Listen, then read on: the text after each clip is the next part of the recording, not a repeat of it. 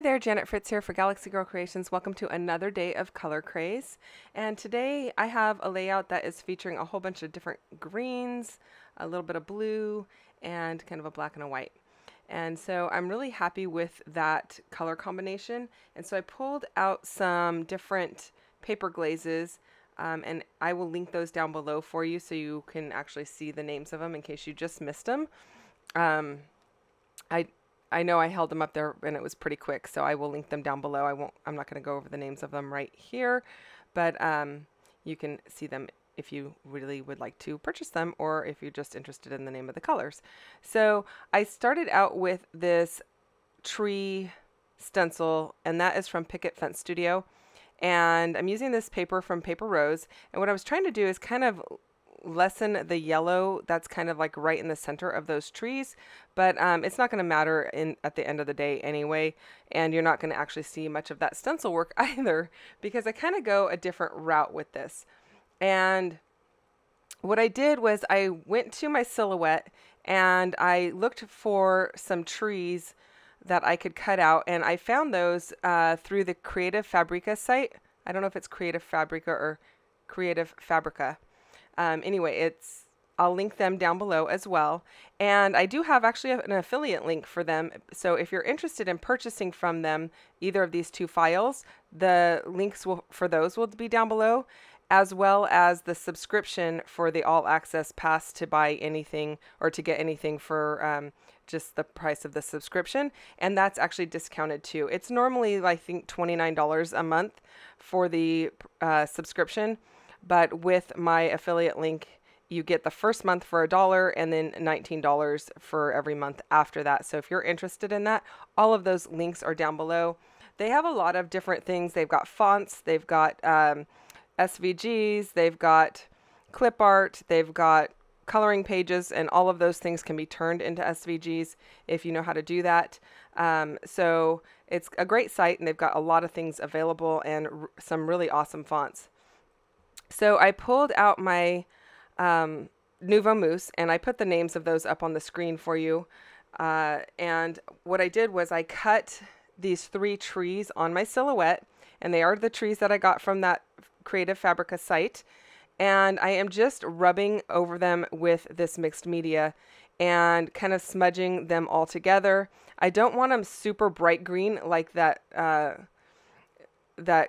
lemony lime green that I'm using currently. So I am going to pull in a little bit more paper glaze in the darker green, and that's going to darken them up a little bit for me, which makes me happy. I also used a little bit of the Shimmerz that you saw there over the top of some of these because I wanted to darken them up a little bit. I don't want them just flat black. I want them to have many different shades and contrasts and depth to them. So I am just kind of like mixing them up how I kind of feel like it, maybe darkening some areas, leaving some in some areas brighter.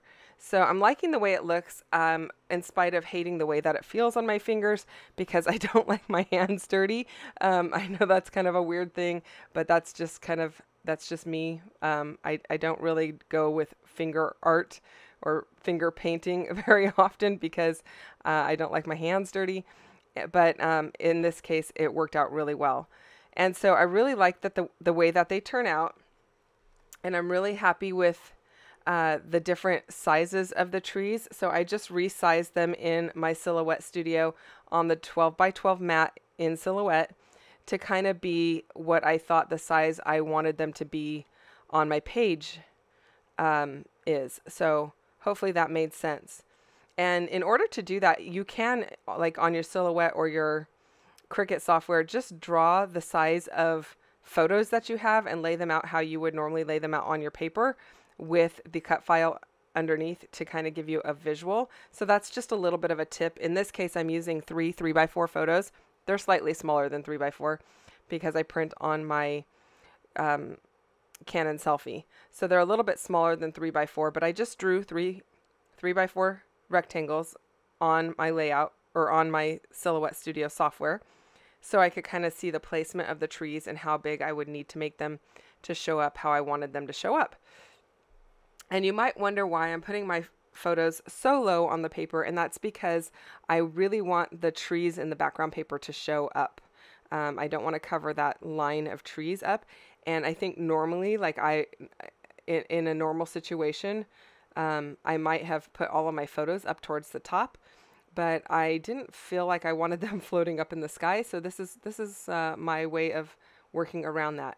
So the tree that's already down on the right hand side, that does not have any dimensional tape underneath it. And then these two I popped up onto some foam tape just to give a little bit of dimension to the page so it's not all flat. And I really like how it looks, that like the forest that is drawn on the paper is kind of in the background, and these three trees are in the foreground. Now the three photos that I have are of me, and actually my husband's not in the photo, he's the one taking the photo, at least the center photo. That's me and my friend's two kids on the gondola at the village at Northstar, and then the other two photos are just the village at Northstar. And then I went and I cut out the words "the village at Northstar" on my silhouette because I knew I wanted something small. I didn't want it to be super dimensional, and I wanted it to have a mixed font. So I wanted Northstar to be very bold, and I wanted the village to be a little bit more of a softer font. So I went with a scripty font, and I don't actually know the name of it at the moment, so I will try to link that down below as well if I can remember what the name of it is, or if I can find it. So if you're interested in that, you can find it there. Hopefully, if I can find it, it'll be there. And while I glue that down, I'll remind you that this is our Friday edition of Color Craze, and MK will have another video for you over on her channel using the same color inspiration. And I really am loving how in a couple of cases here we've actually pulled out similar papers or the same paper, but our layouts look completely different. So it's kind of cool and really exciting. So then I went back over to the Creative Fabrica site, and I found a cut file that had these gondolas in it. It actually had mountains and trees in the background, but on my silhouette, I was able to slice those pieces off. You could actually cut the entire thing out and then use your scissors to just cut out the pieces that you want, because they're just straight lines and they're little lines. It's not like you're making circles or anything like that. But I was able to just slice off the pieces that I didn't want, and delete out the mountains and the trees. It actually had a big circle around the entire set as well, but I didn't need any of that. I just wanted those gondola pieces. And then I have this piece of paper that had some mixed media on it from a past project, and it was just in my scrap bin. So it has the Nuvo Mousse in the gunmetal gray just all over it, but the paper is a bit textured. It's got like lines on it, and so I'm just using that to create the little cars of the gondola, and I'm liking how that's looking. I will pull out some acetate. It's just a piece of leftover acetate from Hambly, which is a super old company that's not around anymore, unfortunately, just to create the little glass windows of the gondolas. And so I'm just using a Sharpie to write the lines on the acetate as to where I need to cut it, because pretty much that's the only pen that works on acetate. And then I'm going to go ahead and glue it down. Everything is just being held down by my Nuvo Deluxe adhesive, which dries quick, clear, and matte finish, which makes me super happy, because I don't like that glossy finish when you have the glue kind of squish out from behind these really thin areas, especially like behind your thin alphas or cut files. I'd rather it be matte. It also has a really fine nozzle on it, so it's really easy to keep that line super fine on these little tiny pieces. And then once I get done with that, there's not a lot more embellishing that's going to go on. I'm just kind of working on building this scene, and then I let it kind of remain simple. Now I'm not going to put a bunch of journaling. I will have a journaling spot, but I'm not going to put the majority of my journaling on this layout, because this is from our trip to Tahoe, and so a lot of my journaling has either already gone on to other pages or will be going on to upcoming pages. So I'm really just going to talk about this gondola ride and playing at the snow at the top of the mountain, which really there wasn't much snow, so there wasn't much playing. It was more like snacking, and the snow that was there was kind of icy and really hard. But it was a fun gondola ride anyway, and you know, we enjoyed it. So we definitely were a little overdressed for the occasion with respect to how much clothes we had on. Like I had on my snow boots and my long sleeves, and I had my down jacket with me and everything. And yeah, I probably needed the snow boots because there was like icy snow at the top, but I could have gone with short sleeves and no jacket, and it probably would have been just fine. But it was fun to go up to the top of the mountain, and they've got like some eating areas up there and some outdoor fireplaces, and so that was kind of cool to sit by the fire and have a snack and just kind of wander around and check the place out.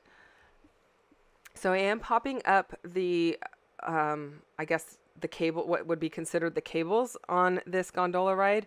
I'm popping that up onto some black foam. I chose the black foam because it's going to show the least amount from the sides because I'm using a black cut file. Any other color would have shown up way too much because the area is so thin and there's nothing like on either side of it. There's no other parts of the cut file, if you will. And then the second piece, I cut that gondola off because it was a little bit too centered for my likings. And I'm just going to go ahead and adhere it again back to the cables and pop that up onto some foam over a little bit further towards the right than what it was actually on when it was attached to those cables. And that's kind of what I mean by if you cut the entire cut file out without slicing it or removing any of the bits and pieces while you're in your Silhouette software, you can easily just snip it apart and use the pieces that you want, because everything is made up of these little black lines or white lines, whatever color you happen to cut it out in. It's not like you're not cutting anything super fancy. So I'm just using the foam tape, and that's just the foam, Fun Foam from Walmart. It is adhesive on one side, and just using that to go ahead and pop up the cables there so that they don't squish down when everything is in the album. And I'm liking the way that it's looking. It's coming together much better than I actually had thought it would come together. And really, you can't really see any of that stencil work that I did right off the bat in the beginning, as I had mentioned. And that's not a problem. I think if you look for it, you can kind of see a little bit of it, but it's not really prevalent and doesn't really show. And I think sometimes that's the way things work. You start with one idea in mind, and then another idea kind of presents itself, and you go with that. So this is that yellow piece that you saw down below is a really old journaling stamp. It's just the lines, and it's from Rusty Pickle. I got it used from somebody else, and I haven't used it much, so I thought it would be better to go ahead and just leave it face up on my desk and then put my paper with my acrylic block behind it over the top, rather than trying to pick up the whole thing and stick it to an acrylic block and have it stay.